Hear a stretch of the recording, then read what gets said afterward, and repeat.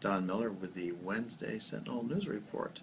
Santa Cruz County Fair kicks off today, and it's going to run through Sunday, and we're also asking readers to contribute their social media updates, and you can go to use hashtag SCCFair when you do that. Santa Cruz City Council hearing an update about the controversial rental inspection ordinance. We have a new poll assessing whether local people will agree to pay for a parks tax, possible moratorium on fracking, President Obama's speech on Syria, more on the weapons deal in Syria, a 9/11 anniversary story, an editorial on all that, and more at SantaCruzSentinel.com and in print.